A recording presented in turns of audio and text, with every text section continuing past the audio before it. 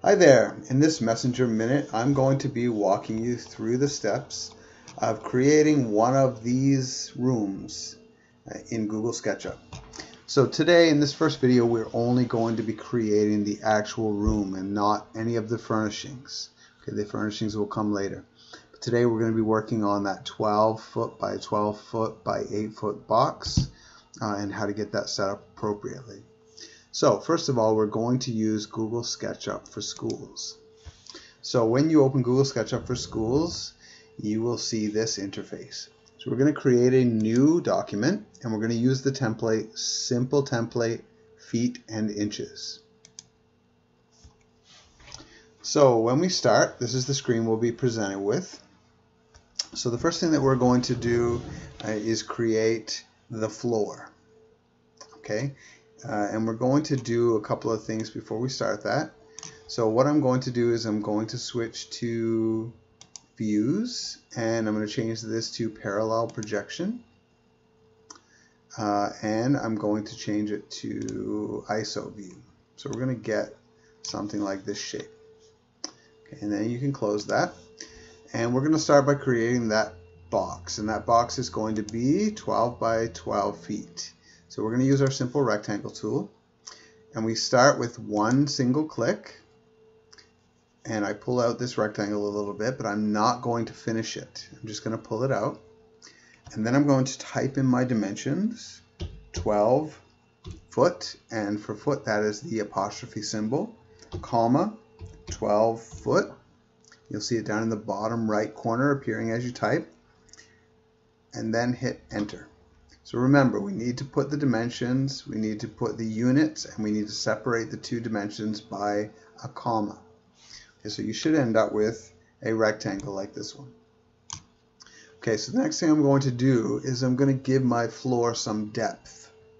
Okay, so I'm going to switch to the push-pull tool right here, and I'm going to create a new surface above this one that's 6 inches higher. So in order to do that, rather than moving this surface, what I want to do is I want to tap the control button, and you will see a little plus appear next to my cursor. Okay, no control, control. So you'll see the plus. So once that plus appears, that means it's going to, rather than move the surface that I'm clicking on, it's going to create a new surface. So when I click it, I'm going to do a single click. I'm going to drag it up, and then I'm going to type in my unit, and that unit will be 6 inches, and the inches is the quotation mark sign. So we're going to type in 6 inches, and that's going to lift this up 6 inches, and hit enter. So now we have a floor that has depth, 6 inches depth on the side here. Okay, so the next thing that we want to do is we want to put in our 2 back walls, and we're going to make those 8 feet tall. So for this, we're going to use our offset tool. And the offset tool will create an inner or an outer line that follows the shape of the object that we select. So we're going to use the offset tool. And I want to make sure that this floor is highlighting when I go over it. So I'm going to do a single click, and I'm going to start to pull that in. And what I'm going to do is I'm going to pull it in 6 inches. Again, you'll see my units appearing in the bottom right corner, and enter. So that's going to give me a 6-inch set of walls all the way around the room. But I don't want it to go all the way around. In fact, I only want it to go on these back 2 walls. So in order to fix that, what I'm going to do is I'm going to draw a line with my pencil tool from this corner to the outside. Now if I zoom in, you'll see that this one should be on the red axis. If I move it over here, it's going to not be straight. As long as I keep it clicked on that red axis, I know that this line is going to be straight. So now I'm going to do the same thing over here, but this one is going to be on the green axis. So you want that to be clicking into the green axis and all the way to the outer edge. So now that I've connected those 2 lines, I can switch to my eraser tool and I can erase this front. So you should have something that looks like this. 2 back walls and none on the front. So now we're going to raise up these back walls by 8 feet. So again, using our push-pull tool, and tapping our control button, you'll see that little plus appear there. You should have the little plus next to your cursor. We are going to click once to begin. We're going to pull this upward, and we're going to tap 8. Again, the apostrophe symbol for feet. 8 feet. Enter. And this is going to give us our 12 by 12 room with an 8-foot back wall. So this is the basis for our 3D model. This is going to be our isometric room. So this is only the beginning. This is much more like a template. From here, we can start to add our furnishings. We can add a door, we can add windows, we can add flooring, we can add color to our walls. This is the raw, bare template.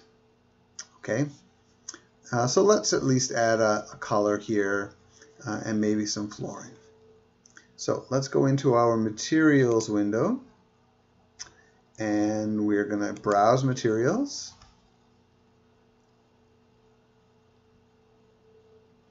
And I will give my walls just a color. So I'm going to switch colors here.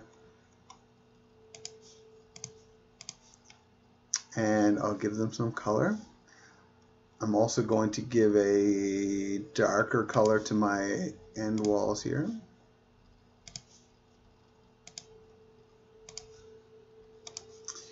And before I add any flooring on here, I'm just going to create a little bit of flooring here. So I'm going to make a slight rise up in the floor here. So again, using my push-pull tool, I'm going to tap the control button. And I'm going to click once to begin. And I'm going to pull this up 0.5 inches. And that measurement is our, again, quotation mark symbol. You can see it in the bottom right corner. Make sure that control button was pushed. We should have a little plus there. And what we're going to end up with is a thin layer on top of our floor. And that's going to act like our flooring, our hardwood or rug or whatever it is that we're going to put down on the floor here. So now we can come back, and for this one I'll add a wood floor. There we go. Now you see that our edges didn't get painted, so I'll just come back and paint those edges as well. And here we have the basis for our isometric room. From here on out, you can customize this however you would like. You can outfit it with furniture, curtains, doors, windows, whatever it is that you like. So give it a try. Thank you.